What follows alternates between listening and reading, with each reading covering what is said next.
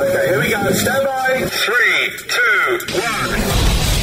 The thinking atheist. It's not a person. It's a symbol.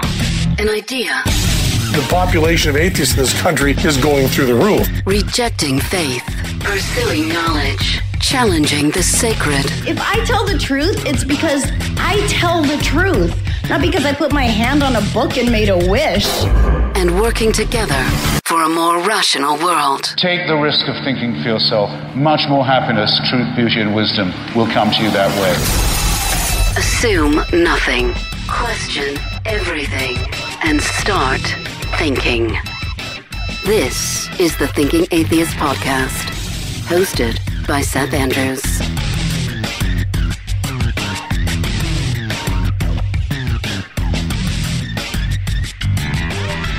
A few years ago, I did a broadcast called Seth Andrews Teaches Sunday School. And that came about because I was really struck by how often, people are unaware of what's in the Bible. Old and New Testament, there are lots of stories in there that many weren't aware of. And so that was the broadcast from a while back. And I've had some requests to do a second round here in 2021.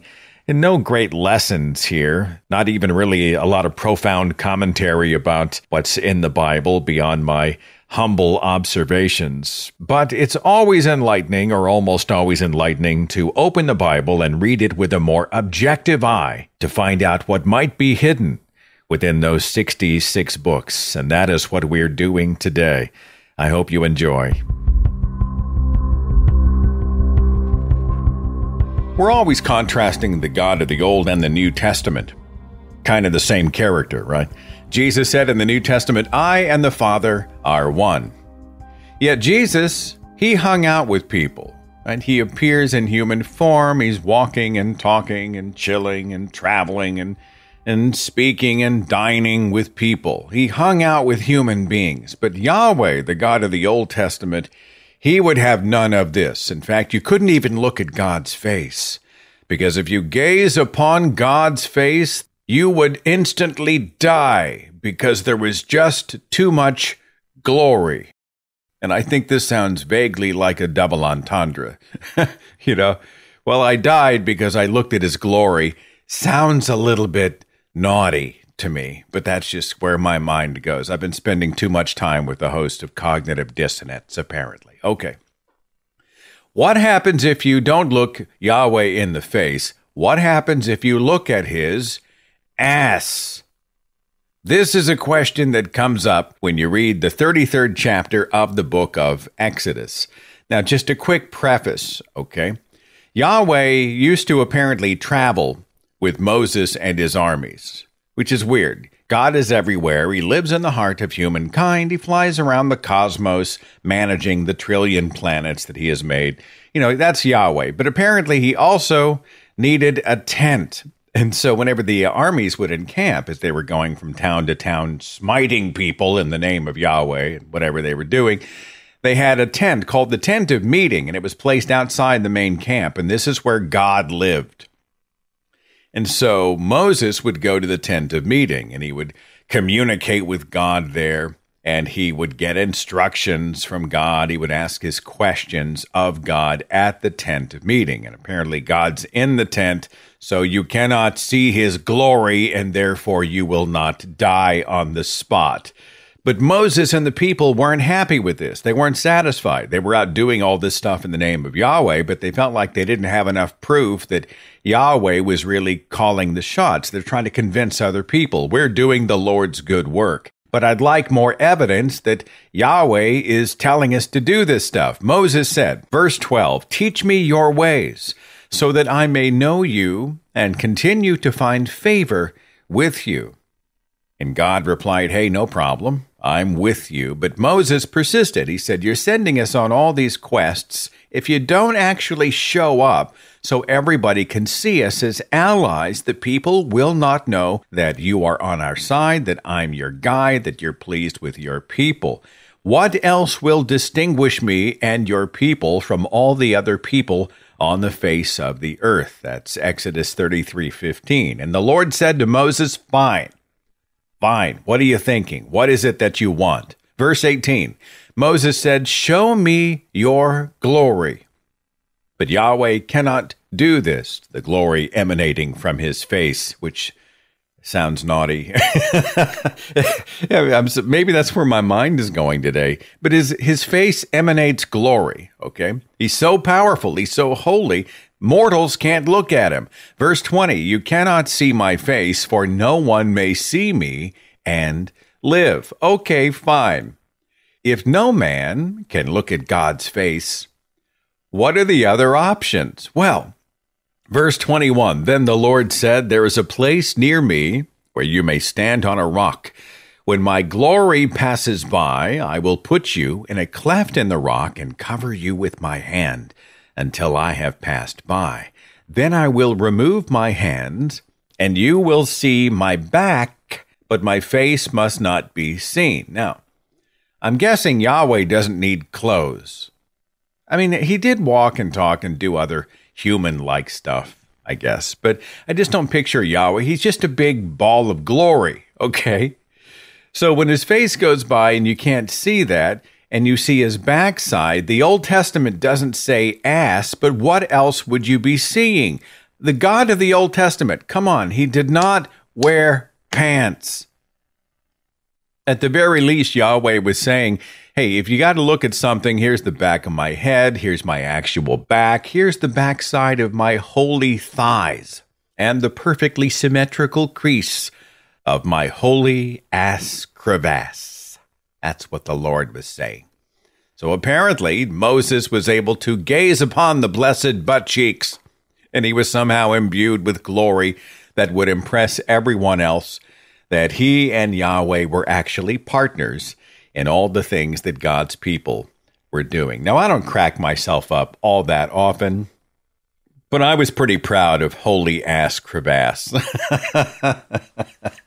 I thought that was clever. I'm giving myself points for that. Holy ass crevasse. I just thought that was hysterical. Okay, so the first story that we just heard apparently tells us that even though God is spirit, he has a human form. He has a head, a neck, and a torso, arms, legs, etc. And perhaps this explains the creation of Adam in God's image, because Adam has all of those attributes as well. It makes no sense, of course, unless you are conjuring up a man-made God in a hugely superstitious time. But the God of the Old Testament, he had arms and legs, and he walked around. Apparently, it says so in Deuteronomy 23. Not only did God walk around, but he walked through the army camps that were traveling from city to city and smiting people, executing them, by the tens of thousands, men and women and children and animals. In the name of God, they were just slaughtering people. And between these slaughterings, they had to set up camp, and God had a bunch of rules for what to do when you are encamped in a certain place. Check this out, Deuteronomy 23:9. God was commanding, when you're encamped against your enemies, keep away from everything impure. If one of your men is unclean because of a nocturnal emission, he's to go outside the camp and stay there. Now, most of us know what a nocturnal emission is. And if by chance you do not know, just very quickly, it is when the male member feels extremely sexually sensitive as you sleep, and maybe you're having even a sexy dream or something. And while you sleep, you ejaculate, okay? So you're not having sex with anybody, but you actually have that experience.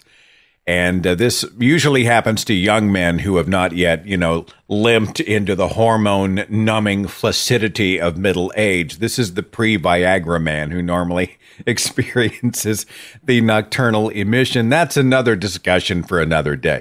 But God apparently was nervous or weird, or at least concerned about people in the army having nocturnal emissions as they slept in the camp, perhaps because they'd spent so much time away from their women. More than that, though, the God of the Old Testament was concerned about where the army soldiers were going to go poop, because God would walk throughout the camp. And apparently, according to Deuteronomy 23, God was like, hey, we don't want all this shit lying on the ground. Deuteronomy 23:12. God commands, designate a place outside the camp where you can go relieve yourself. As part of your equipment, have something to dig with, and when you relieve yourself, dig a hole and cover up your excrement. Now, I think this sounds pretty reasonable. Nobody wants to have poop laying around on top of the ground everywhere, especially near your tent. Go somewhere else, take a tiny shovel, do your thing, cover it up, and leave, right? Find the obscure spot and use that. That makes a lot of sense.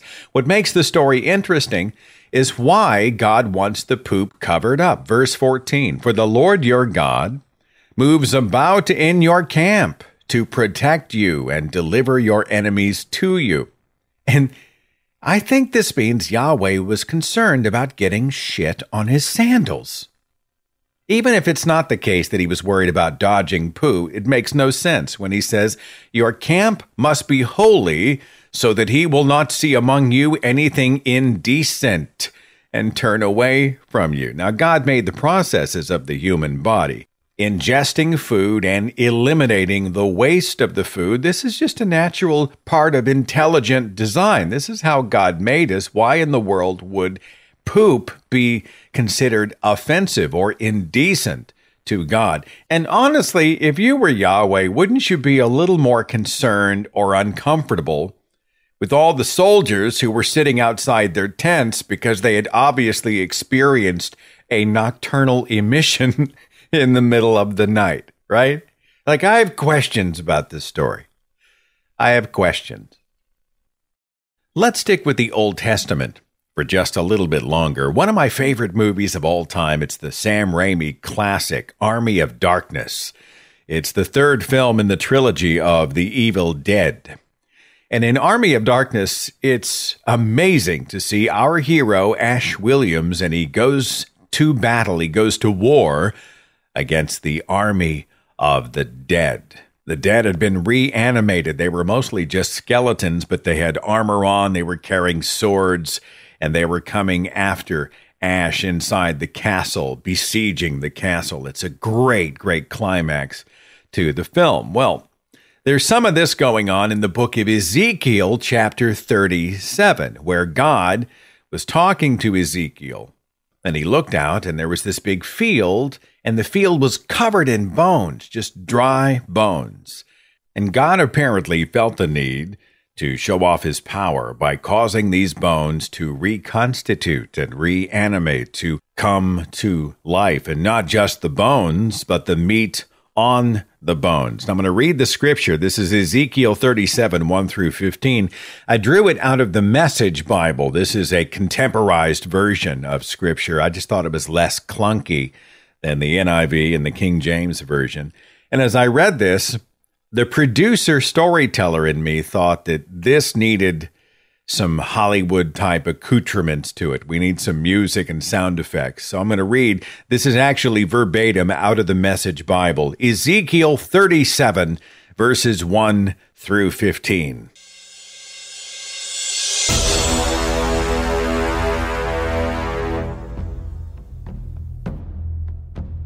God grabbed me.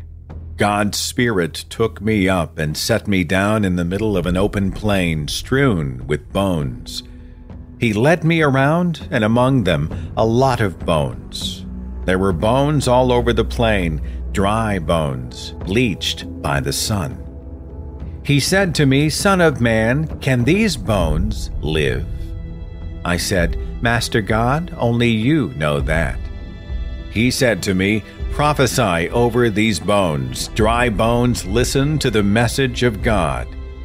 God, the Master, told the dry bones, Watch this.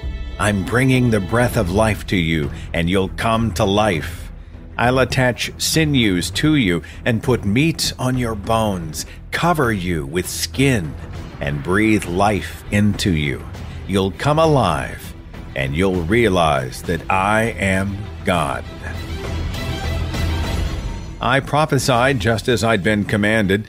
As I prophesied, there was a sound, and rustling. The bones moved, and came together bone to bone. I kept watching. Sinews formed, then muscles on the bones, then skin stretched over them. But they had no breath in them. He said to me, "Prophesy to the breath. Prophesy, Son of Man. Tell the breath, God the Master says, come from the four winds. Come, breath.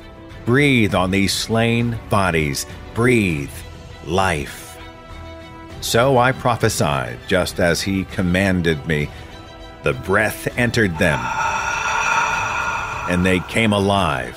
They stood up on their feet, a huge army. Then God said to me, "Son of man, these bones are the whole house of Israel. Listen to what they're saying. Our bones are dried up. Our hope is gone. There's nothing left of us. Therefore prophesy, tell them, God the Master says, I'll dig up your graves and bring you out alive, O my people. Then I'll take you straight to the land of Israel. When I dig up graves and bring you out as my people, you'll realize that I am God. I'll breathe my life into you and you'll live. Then I'll lead you straight back to your land, and you'll realize that I am God. I've said it and I'll do it. God's decree. Now, this is a straight-up Sinbad movie. Remember the old stop-motion Sinbad films when he's doing battle with the stop-motion skeletons? That's one of the things that pops into my mind. But I have questions about this because, quite frankly, I think God missed a huge opportunity. He had raised not just bones, but he put sinew and meat on the bones and skin and then breathed life into them. These were living creatures. First of all, what did he do with these poor things when he was done with his little example? Did he kill them all over again? Hey, sorry to raise your hopes, pal, but I was just doing an object lesson for Ezekiel, and goodbye. And they fall to the ground and start decomposing all over again. And secondly, I think there's a huge Game of Thrones type opportunity missed in the Old Testament, because if God was so focused on traveling from city to city and smiting everybody who displeased his delicate sensibilities, I mean, he killed tens upon tens of thousands. One of the cities, it was 500,000 people slain. 500,000 people slain in one excursion. Men, women, children, animals, okay? Well, if this was really his thing, why wouldn't you continue to reanimate the dead and put sinew and muscle and skin on them, breathe life into them, and then give them a sword and armor and integrate them into your existing living army? We saw the Night King do it in Game of Thrones. Don't tell me the Game of Thrones writers were more clever than Yahweh. I have questions about whether Yahweh was really all that clever in the book of Ezekiel and the Old Testament. Let's skip forward, at least for the moment, to the New Testament. Did you know that Jesus Christ was a racist? Now, we hear all the time about the goodness of Jesus Christ. He was actually kind of an asshole. In the New Testament book of Mark, chapter 7, we get to see Jesus in action. Or inaction. It depends on how you look at it. Jesus was hanging out with the disciples. He'd just been chastised by the Pharisees and the Jews for not washing his hands before he ate food. Apparently, they have this very elaborate hand-washing ceremony. Jesus and the disciples said, screw a whole bunch of that, and they just chowed down without washing their hands. That turned into a big thing. And then Jesus moves around. He's teaching. You know, he's giving us great wisdom. Honor your father and mother. By the way, if you curse your mom and dad, you're supposed to be executed. That's New Testament. That's in Mark chapter 7, verse 10. And then he went on with more teaching. Sexual impurity is bad, and theft is bad, and murder is bad, and adultery, greed, malice, deceit, lewdness, envy, slander, arrogance, and folly. That's Mark chapter 7, verse 22. Now, nowhere in this list of prohibitions did Jesus say, do not be a racist asshole. And that's convenient for Jesus because that's exactly what he became. Mark 7, verse 24. Jesus left that place and went to the vicinity of Tyre. He entered a house and did not want anyone to know it, yet he could not keep his presence secret. Probably because he stank, because he never washed his hands. That's just a guess on my part. Verse 25. In fact, as soon as she heard about him, a woman whose little daughter was possessed by an impure spirit came and fell at his feet. The woman was a Greek, born in Syrian Phoenicia, and she begged Jesus to drive the demon out of her daughter. Now, Jesus responds to the woman. He says, "First, let the children eat all they want, for it is not right to take the children's bread and toss it to the dogs." This, my friends, is loaded language. The children of God, the Jews, not the Gentiles. This woman was a Gentile. And the inference was that she wasn't a child of God directly, but rather one of the dogs undeserving of the provisions of God, or at least the direct provisions, right? It's not right to take the children's bread and toss it to the dogs. And the woman pled her case, and she said, look, even the dogs under the table eat the children's crumbs, meaning, hey, I might just be a filthy Gentile, but at least I should get some of the scraps of your mercy. And this reply changes Jesus' mind. And he says, for such a reply, you may go. The demon has left your daughter. Now, why did Jesus have to be convinced to do this deed in the first place? Non-Jewish woman walks in, hey, my daughter's infected with a demon, right? She's probably writhing and screaming and going all Linda Blair in there, and I need help. And Jesus says, well, you're not Jewish, and therefore it would be like wasting it on a dog.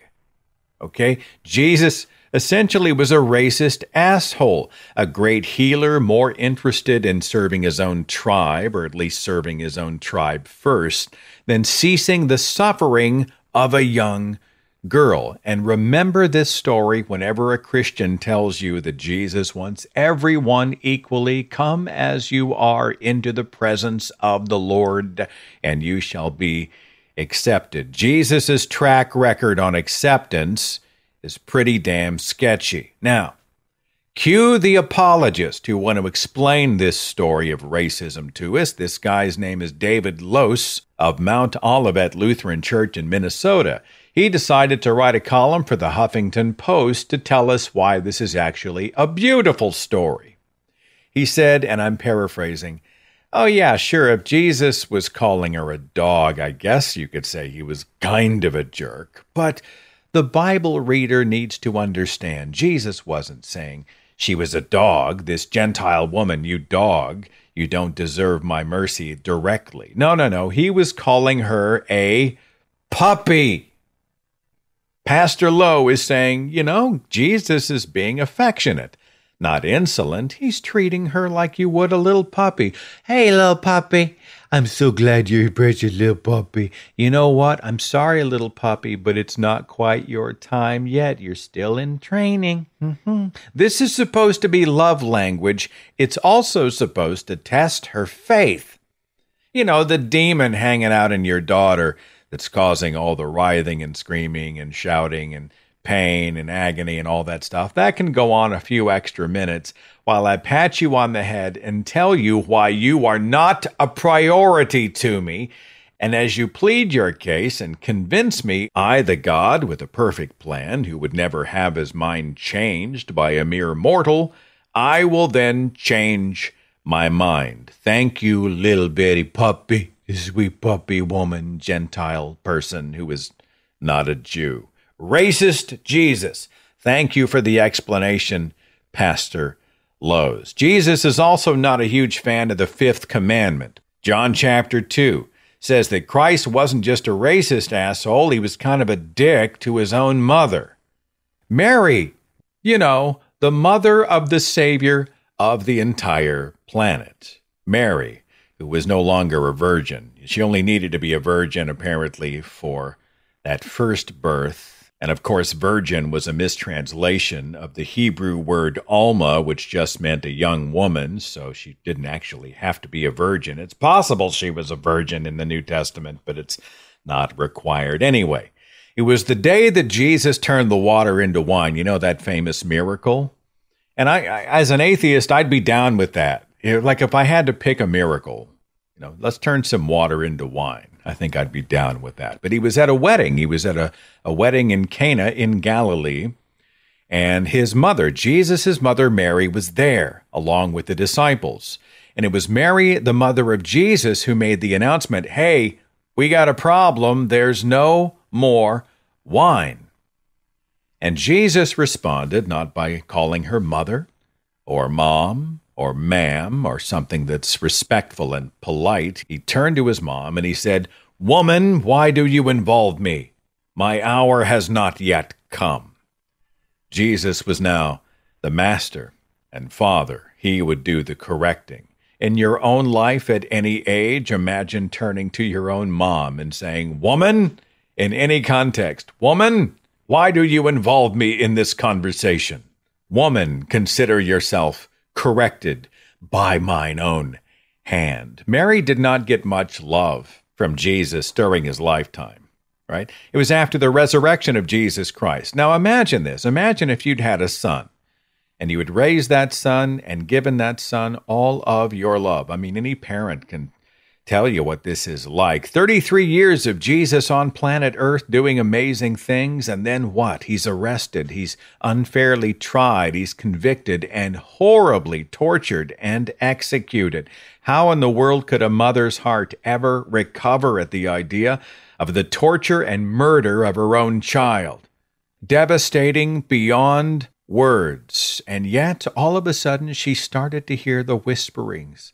She heard the news that Jesus had risen from the dead. Her son was somehow alive, and she had to see this for herself, and she rushed out. Luke chapter 8 says that she showed up at the house where Jesus was. Also in attendance were Jesus' brothers. Now, we don't talk a lot about the idea that Jesus had brothers, but I mean, it makes sense, right? Mary was a virgin when she had Jesus. But after that, she and Joseph did get married, and they did procreate. Praise be to God, right? Joseph finally gets to use his own sperm. Thanks, God. So in the Gospels, and also there's a verse in 1 Corinthians that talk about the brothers of Jesus. Their names were, is it Jose, Joses, I don't know how to pronounce that, Simon, Jude, and James the Just, which to me, James the Just sounds like a character in SpongeBob. Anyway, Mary and Jesus' brothers all rush out to go see if the story's true and if Jesus is actually alive. And they arrive in the town where Jesus was proclaiming the good news of God. And somebody said, "Hey, Jesus, your mom's here. Your mom and your brothers, they're here. They're outside. They're desperate to see you." And Jesus once again becomes a walking, talking hemorrhoid when he says, quote, "My mother and brothers are those who hear God's word and put it into practice." In other words, Jesus was saying, you know what, I've got another family, really. It's not about blood. It's not about my immediate family, those who invested so much in me and loved me so dearly. No, believers in my word, those most loyal to me, those who follow me around, they are now my family, or at least my primary family. Tell mom and the brothers they need to just sit down, shut up, and take a number. Honor thy father and thy mother. I think that's a commandment that God himself broke. It's not the only one either, if you think about the 10 Commandments. Like, this is how my mind works. Remember when the guy in the Old Testament was executed for picking up twigs on the Sabbath? That's out of Numbers chapter 15, verses 32 through 36. Now, while the children of Israel were in the wilderness, they found a man gathering sticks on the Sabbath day. And those who found him gathering sticks brought him to Moses and Aaron. and to all the congregation, and they put him under guard, because it had not been explained what should be done to him. Then the Lord said to Moses, "The man must surely be put to death. All the congregation shall stone him with stones outside the camp." Now, wait a minute. The man was picking up sticks, which constitutes work on the Sabbath. If God commanded the execution, which is an action, wouldn't that also be considered work? And if Moses and his people all went out and picked up stones and threw the stones at the man and executed him, would that not be considered a violation of the Sabbath? Hell, that sounds like work to me. Just throwing it out there, people. Violating the Sabbath as you punish somebody else for violating the Sabbath. Welcome to the biblical Old Testament. I'd pay real money to see some of these stories taught without any sort of watering down. Just tell the stories, teach them from the pulpit at Sunday church. Oh yeah, I'd love to see some of these stories see the light of day. More stories from the Bible as I teach Sunday school. Actual stuff drawn from the quote-unquote good book from the perspective of the skeptic. We continue next.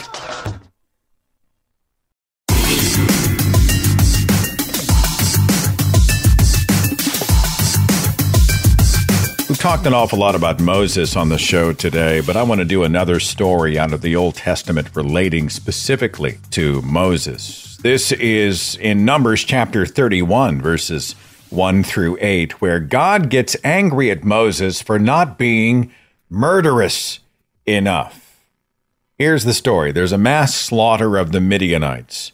12,000 soldiers took up weapons, and they went into Midian, and they killed every single man. And then they kidnapped the women and the children, and they burned everything down. Then they brought the captives, those women and children, they brought them before Moses. And Moses got pissed off at the officers of the army because he said, I want you to go in and slaughter everybody. Like, show them no mercy. This is it. I want you to go and just lay waste to everybody. Nobody left alive. And you brought me women and children? What's the deal?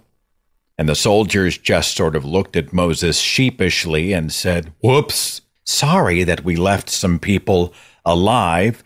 And Moses calls an audible. Here's what he says in Numbers chapter 31, kill all the boys. Now, I want to stop here for just a second.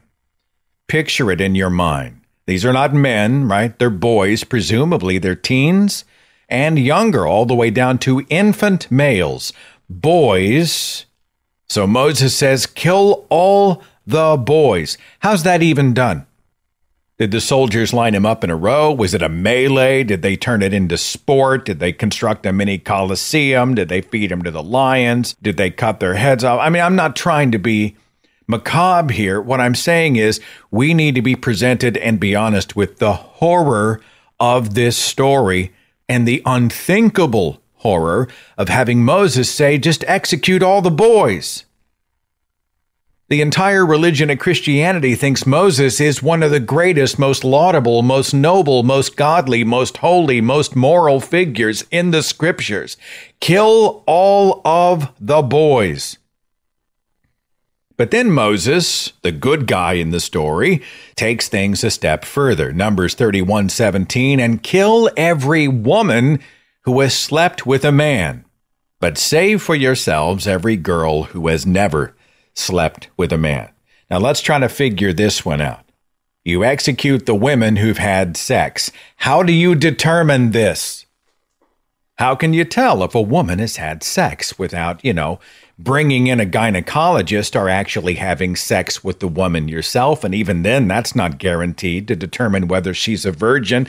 What the hell? How do you know which women are the virgins and which aren't? And then imagine the execution of the non-virgin women.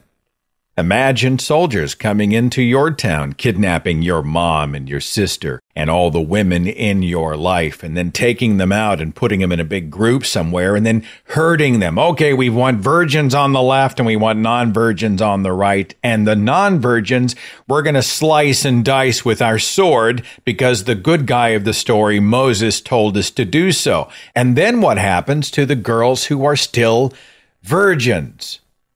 They become the property of the soldiers. Moses' army, Moses' male soldiers just go in and go shopping. Keep the virgin girls for yourselves. Absolutely, I think churches should teach this story. In fact, I think they should make it an object lesson.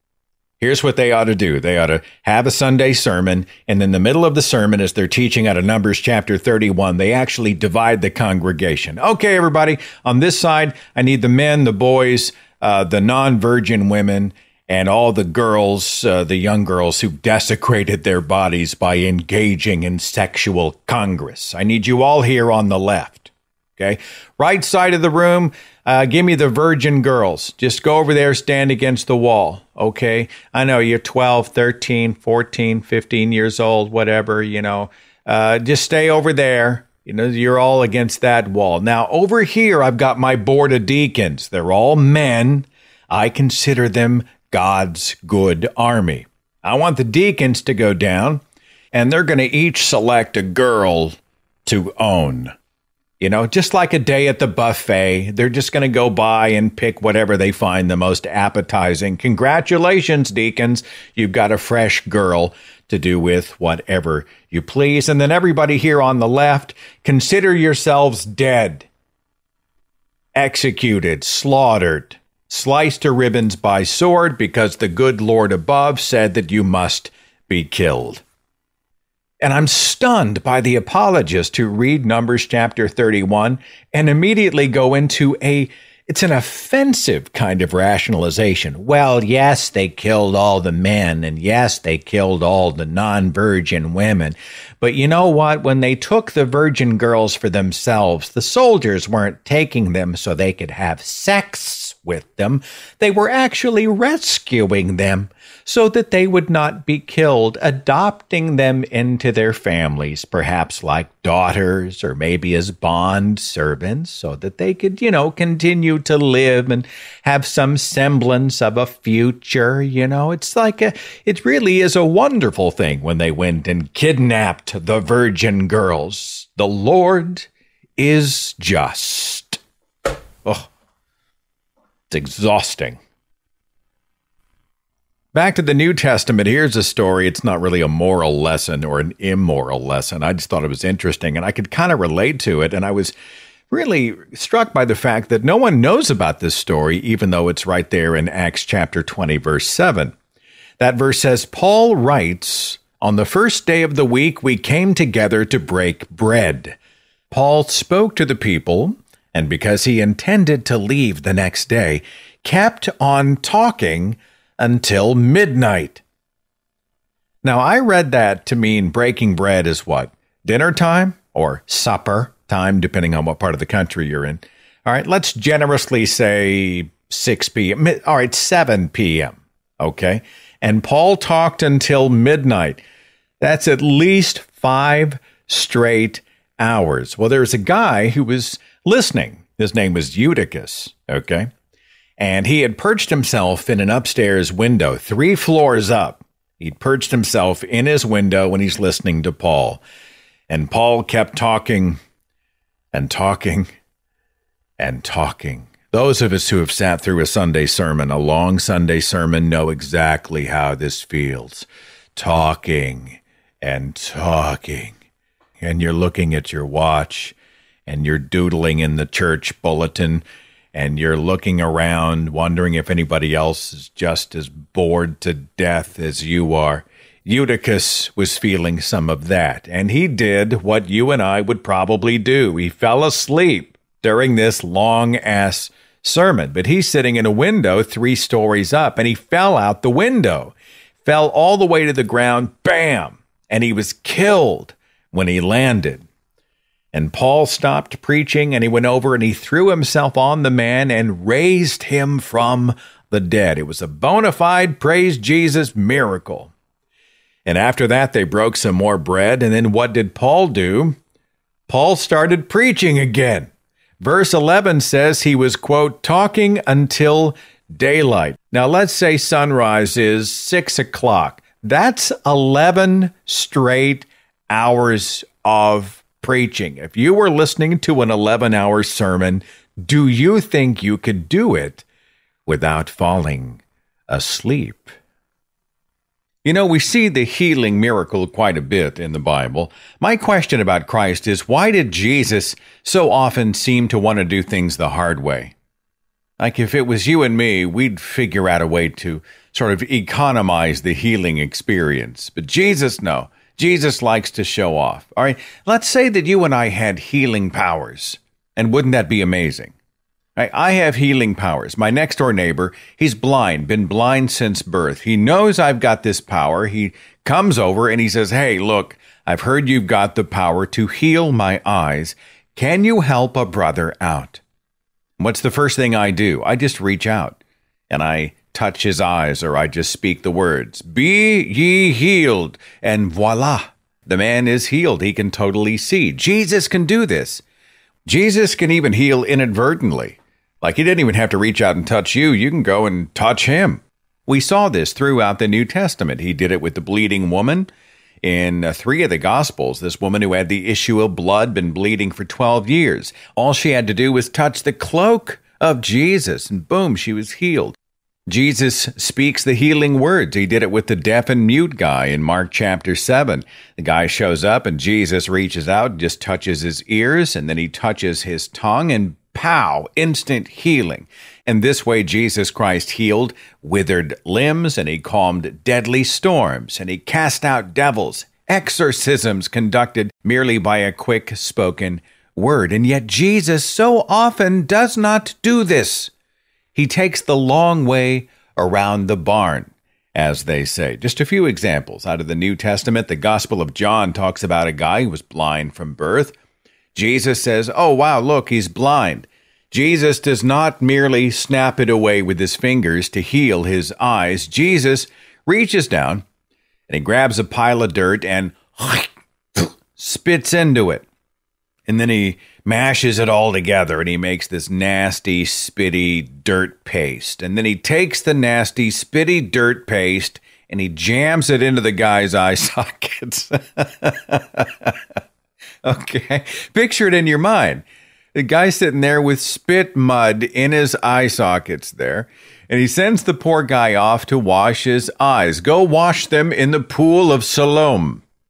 And so he did so, apparently with help, I guess. Someone led him there, and then he dipped his face into this gigantic holy eye wash station, and boom, the man's sight returned, and he went home to show his family. And if I were him, I would have been rubbing my eyes with some disinfectant wipes, like spitty mud in your eyes. Jesus even did things the hard way when he handled money.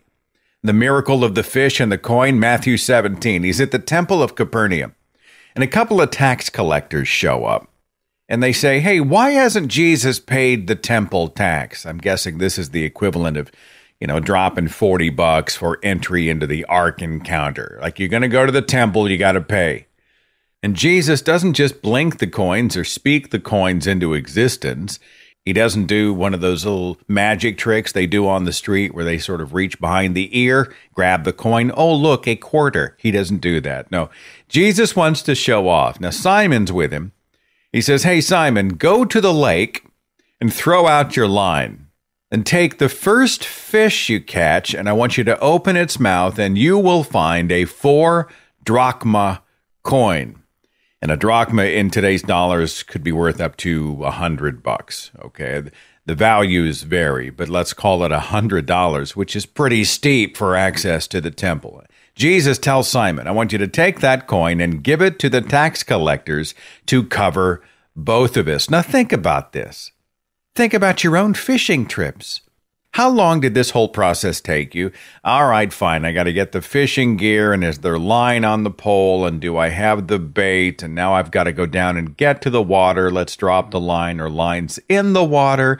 Finally, a nibble, we catch the fish and return home. How long did that take? Even if the lake is close, how long does that take?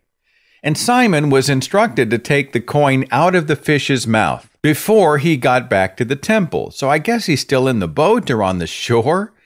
Simon is the only one who saw this miracle happen. The tax collectors, they didn't know any different. For all they knew, Simon just took forever to leave and go fish the spare change out of the console of his, his donkey or his mule, whatever he was traveling on. Okay. Why wasn't someone clever enough to capitalize on a fish that produces money? Why did no one immediately say, holy shit, there's money coming out of the fish?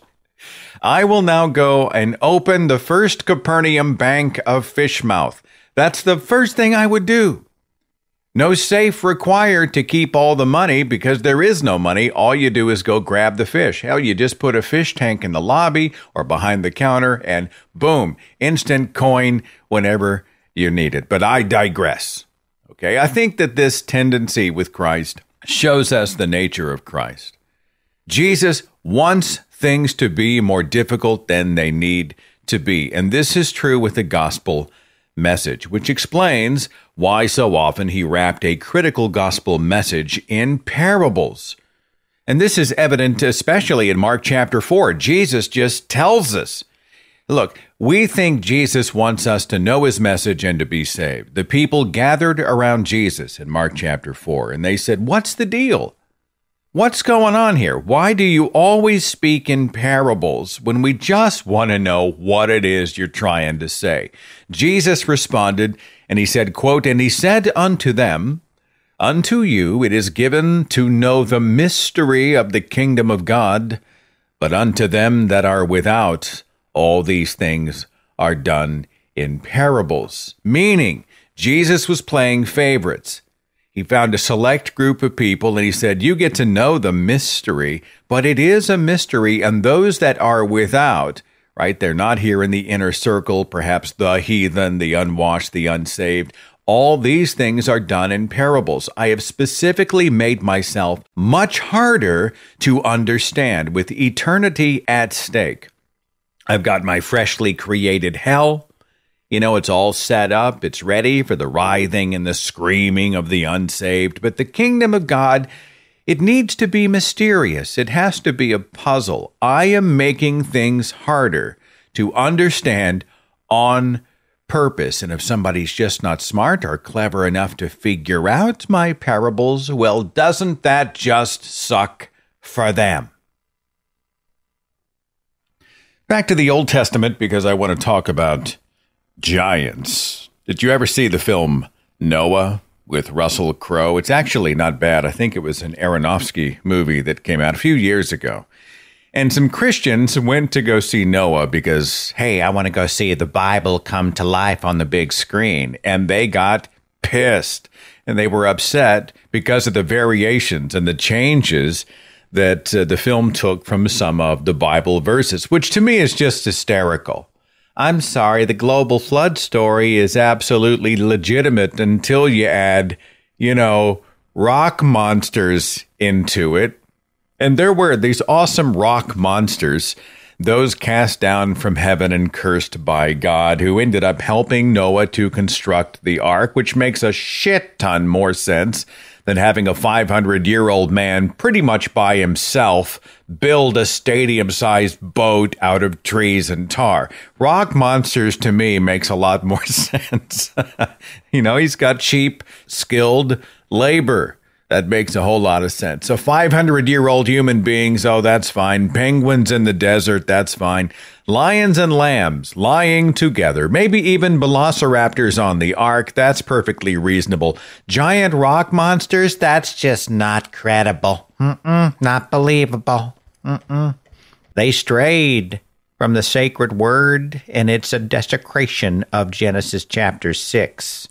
But again, those creatures in the film were actually based on Genesis chapter 6, verses 1 through 4. It says, "When man began to multiply on the face of the land, and daughters were born to them, the sons of God saw that the daughters of man were attractive, and they took as their wives any they chose. Then the Lord said, My spirit shall not abide in man forever, for he is flesh. His days shall be 120 years. Quick digression, by the way. The average lifespan 4,000 years ago was closer to 50, not 120. But back to the Bible, it says, the Nephilim were on the earth in those days. The Nephilim, Nephilim. They were on the earth in those days, and also afterward, when the sons of God came in to the daughters of man, and they bore children to them. These were the mighty men who were of old, the men of renown. Now, cue the apologists once again, and they're going to gripe and complain and argue about what are the Nephilim. Some biblical translations, including the KJV, say that the Nephilim were giants, these big fallen angels, and they dropped down out of heaven or were kicked out of heaven to inhabit the land of Canaan at the time of the Israelite conquest. Some people say, no, it's not giants, it's fallen ones or fallen angels. I myself, I'm going with giants. The Greek translation of the Hebrew Bible, the Septuagint, it translates the words to gigantes, giants. Others point to the Hebrew word nephal, which means to fall. I'm sticking with giants. Other references in Deuteronomy and Numbers speak of giants. So it works for me. In the uncanonized book of Enoch, which they heavily rely on to try to flesh out this story, the book of Enoch called them great giants whose height was 3,000 ells. E-L-L-S. You know what an L is? An L is about 1.5 feet, 18 inches. So picture in your mind a creature that is 3,000 ells tall. That's almost a mile. I think it comes out to like 4,500 feet. These creatures are supposed to be doing it with human women.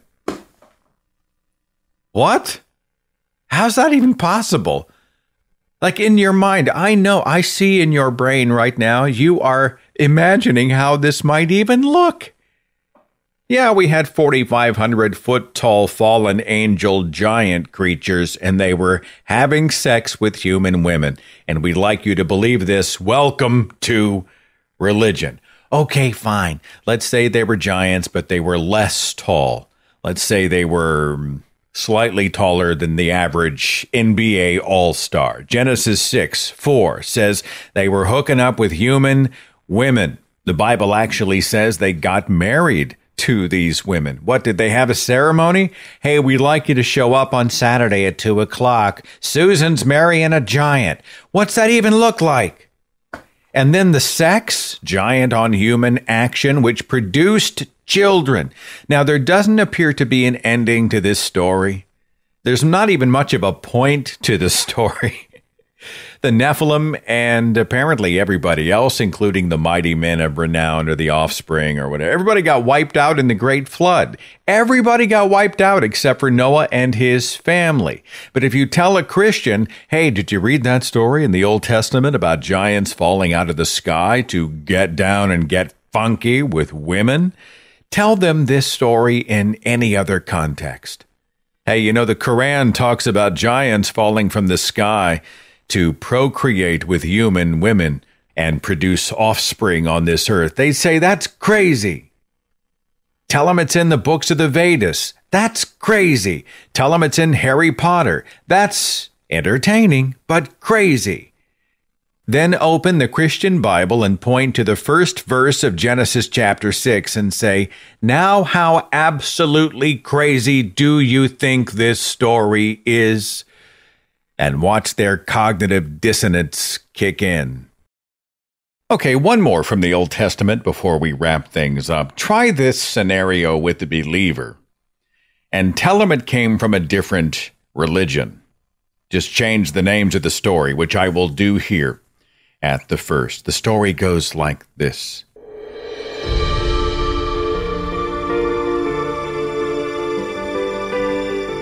The warrior Aragorn had pleased the great king Theoden, and Theoden promoted Aragorn to lead the army. And Aragorn enjoyed great respect among the troops, and he enjoyed his favor under Theoden's rule. And yet, Aragorn's success became a problem, as he became more popular than even the king himself, and Theoden became jealous. An evil spirit infected the king, stoking jealousy so powerful that it caused him to plot Aragorn's assassination. But it needed to look like a death that happened organically, not an execution, or the people would turn against him. Aragorn was madly in love with the king's daughter, Arwen, and sought her hand in marriage, and so Theoden the king hatched his plan and told Aragorn to bring him as a dowry 200 Uruk-hai foreskins as a wedding dowry. First of all, I'm sorry, a wedding dowry of foreskins? Secondly, do the Uruk-hai have foreskins? I mean, they're monsters, but I guess they're male monsters, so they would have penises. Did they have foreskins? I don't know. That's a logistics question. Let's move on. Aragorn rushed to battle, and he slayed the evil Saruman's army and harvested not 100 foreskins, but 200 foreskins to present to the king, and Aragorn was given the hand of Arwen Evenstar to become his bride under the jealous eye of the king, a jealous eye that would make he and Aragorn enemies for all of the rest of their days.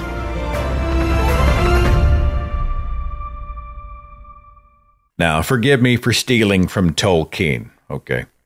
But I'm just not clever enough to think up actual character names on my own, so I just stole those. Plus, I kind of like the Lord of the Rings vibe for this story. It's, it conjures a certain mental image, and I want to look at the story. I mean, beyond the batshittery of saying, hey, it's a wedding dowry, don't bring me money or linens or material goods or servanthood or some pledge for loyalty. No, I want 100 fleshy tips of Philistine penises. I mean, Beyond that, it really is kind of an interesting story. It's kind of got a Joseph Campbell vibe to it about the hero's journey, right? It's not all that original, but it is interesting. And I think it strikes us right off the bat as a work of fiction. It's a fabrication. It's a myth. It's a legend. Aragorn seeks the hand of Arwen, and he must survive the battle. He must survive the plot of the jealous and murderous Theoden the king. This is fiction, not fact, my friends. So when we change those names to the names in the Bible out of 1 Samuel 18, it was David the prophet and Saul the king and Saul's daughter Michal. Suddenly the believer treats this story not like mythology, but like history, including the acceptance of the wedding dowry of 200 bloody, fleshy foreskins. And once again, welcome to what religion does to the human brain.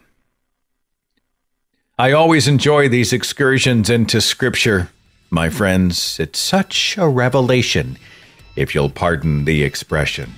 I so appreciate you listening. Thanks for your support of this show. I'll see you back here next week, and you take care. Follow The Thinking Atheist on Facebook and Twitter for a complete archive of podcasts and videos, products like mugs and t-shirts featuring the Thinking Atheist logo, links to atheist pages and resources, and details on upcoming free thought events and conventions. Log on to our website, thethinkingatheist.com.